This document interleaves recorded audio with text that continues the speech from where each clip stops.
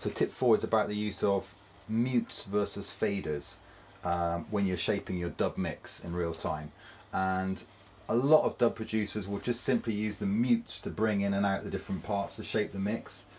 But actually, the old expression flying faders used to be, people used to use the faders a lot more to bring things in and out.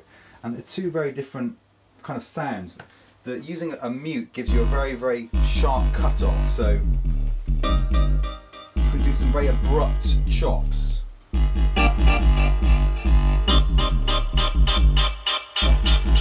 Just using the mute button to bring it in and out.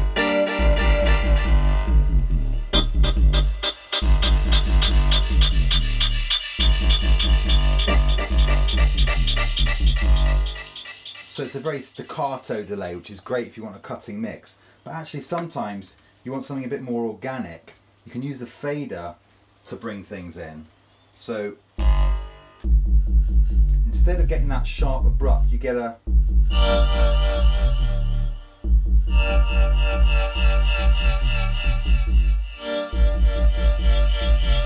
more pad-like sound.